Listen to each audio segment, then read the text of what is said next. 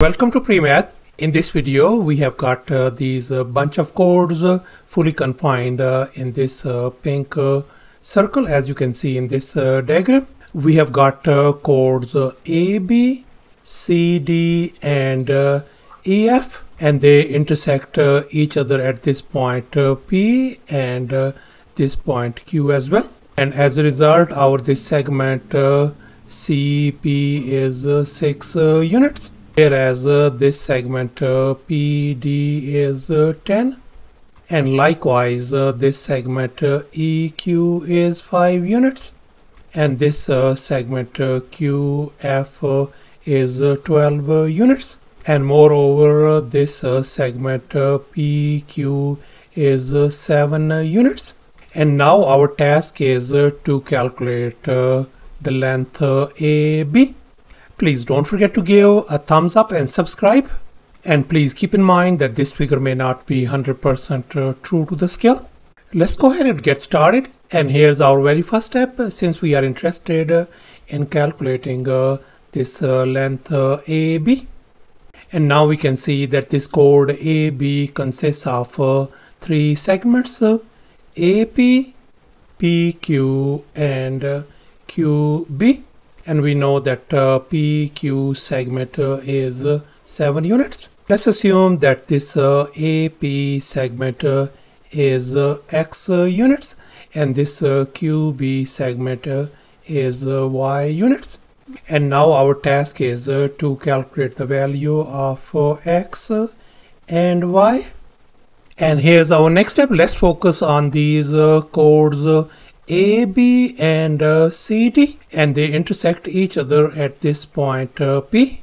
And now let's recall the intersecting chords theorem. According to this theorem, if two chords intersect in a circle, then the product of the measures of the segments of the chords are equal, as you can see in this given diagram.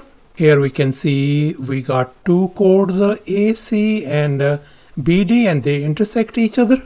And as a result, we get these segments A, B, C, and D, such that A times B equal to C times D. Now let's revert our attention back to this problem. We can see these chords A, B, and C, D intersect each other at this point P. Then this segment CP is 6.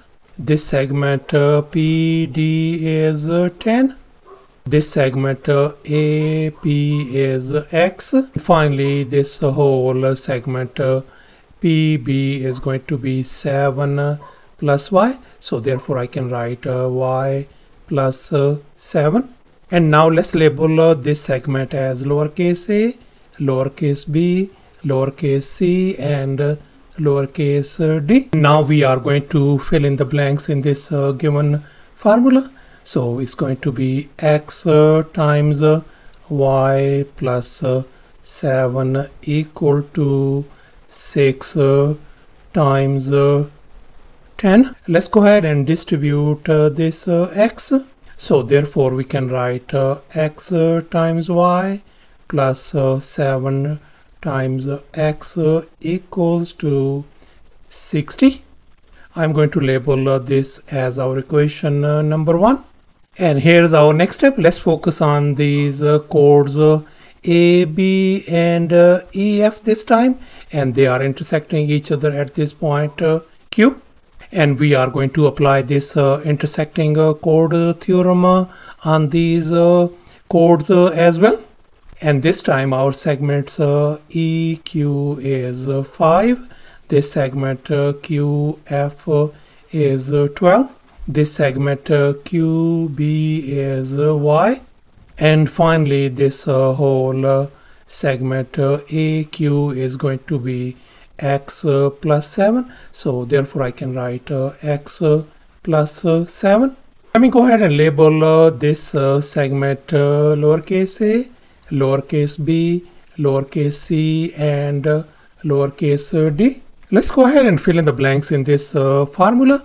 So we got y times x plus 7 is going to be equal to 5 times 12 on the right hand side.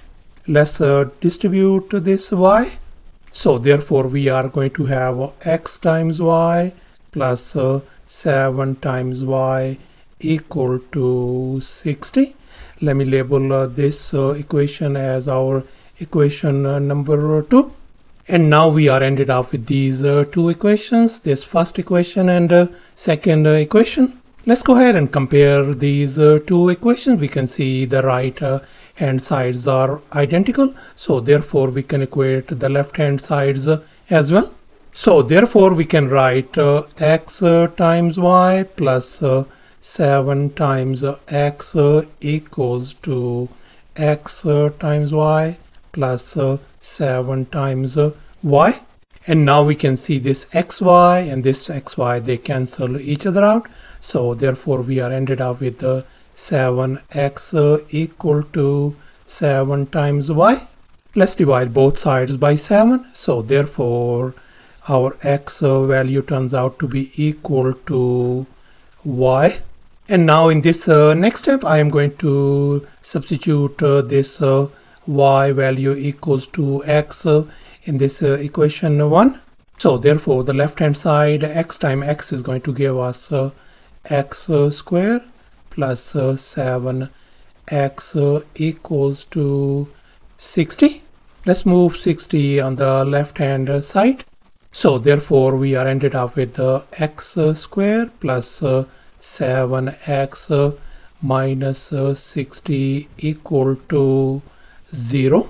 And now we can see we got this quadratic equation and we are going to solve it by grouping and factoring. And now let's focus on this middle term 7x. We can tweak this one. We can write 12x minus 5x.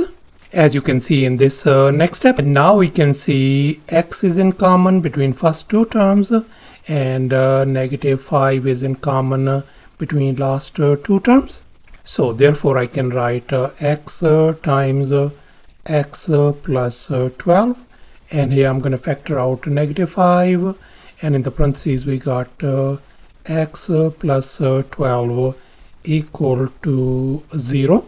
And now we can see x plus 12 and x plus 12, they are in common. So therefore the left hand side could be written as x minus 5 times x plus 12 equal to 0. And now since we got these two factors equal to 0, I can split them. So I can write x minus 5 equal to 0 and the other one x plus 12 equal to 0. For this first equation, our x value is going to be positive 5. And for this next equation, our x value is going to be negative 12. And now we can see x represents the side length. So therefore, x cannot be a negative number.